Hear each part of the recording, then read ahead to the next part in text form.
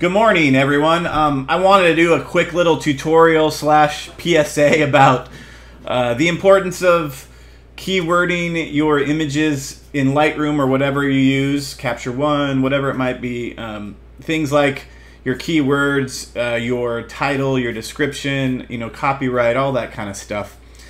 Just because I'm going through the process of something right now where I'm creating a new gallery on a website called Art Storefronts, and having done all this in the past has saved me so much time. So I wanted to make sure I pass it on to you guys, so hopefully you can start doing it as you're creating new images. So here we have an image. I'm just going to kind of show you what I do briefly. Here's an image I edited, and when I was done with it, on this right side, I type in keywords. I do things like the date, the place, what state, maybe what was going on, bolt from the blue, positive strike, what camera I shot it with, was there mountains, was it monsoon, the monsoon season, lightning, rain, a sunset, whatever it might be, and I fill it in here.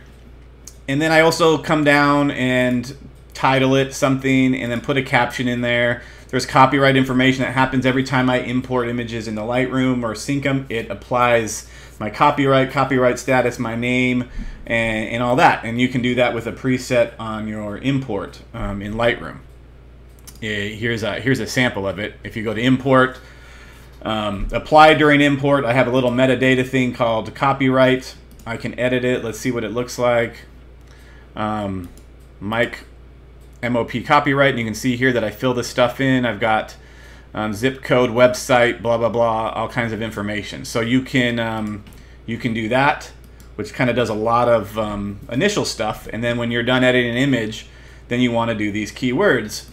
Keywords are great in Lightroom because you could also, if I can get this to work, if I wanted, I could go here. Where is that? How do I pick up keywords? So if I go keywords and I can say lightning, and it should pop up any images that have lightning in it. As you can see from this year, a lot of them have lightning, and so since I've tagged them with that, they pop up in this. So I could select my entire library and search for everything that had lightning or mountains or Arizona. So so that's one key reason to do it, and it's good for you to just get in practice with it. And the other thing I do, which is just kind of extra than the keywords, is once I create these images, I have collections over here for kind of they're basically portfolio. So everything I edit this year, I drag and keep in this collection. Here's all the photos from 2018, the monsoon that I edited, and kind of have this here in a portfolio.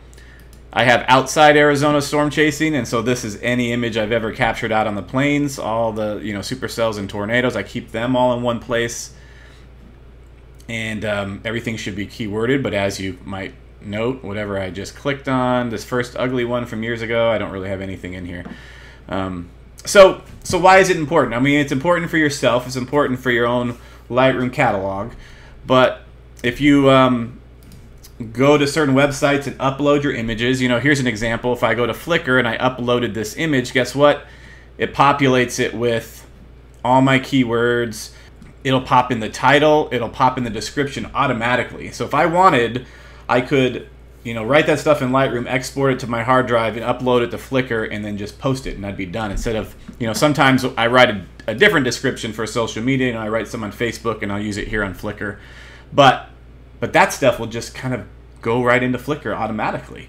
So think about every time you upload a photo, you started having to type in a description or type in keywords everywhere you post it. The other example, so here's Art Storefronts, okay? So this is a website where I will have new portfolio, new gallery, online gallery where people can purchase prints. So this is kind of what it looks like on the front page. You can click on bestsellers and see a bunch of photos. So what's been important about the fact that I've been doing keywording and titles and descriptions for so long is that when I upload these photos and they become part of this warehouse here in Art Storefronts, they have titles already. See that? Every one of them has a title. And if I were to click on them, so here's the information on my image. It has a title.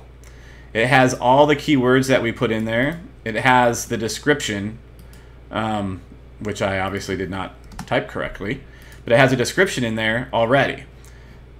And which is great because I uploaded it to here. I click on this to go look at it if I want to purchase it.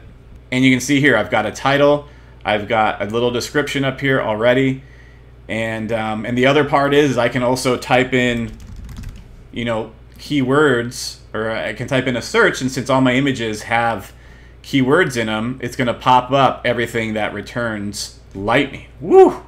I mean, this is pretty cool, and it's a nice feature, and it probably wouldn't happen unless I had already done that with my images. Can you imagine if I had to come in here and upload 300 photos that I've, you know, taken over the years, and then gone through and added title and added keywords and description to all of them for this gallery? I mean, I would probably not do it. I'd give up and say this is too much work, or I'd pay someone to do it. But they wouldn't know what to put in there. So anyway, so that's kind of showing you, you know, maybe a good reason. You know, sometimes people have been back in the day like, why do I need to learn math? There's no reason for it. I don't ever use it later. Well, I know some people that probably think, why do I need to put keywords in Lightroom and all that stuff? It's just for me. Lightroom's just for me. But you find out later, if you do something like this or whatever, having all that metadata, the keywords and all that stuff in there is and could be super duper helpful to you. So that's our quick tip for today. You know, thanks for watching. Thanks for subscribing on Patreon. If you're watching this there, I will probably start making these maybe live on YouTube after like 2 or 3 months, but I want to obviously make sure that my patrons see it first. Again, I appreciate your guys' support, and I hope you enjoyed this.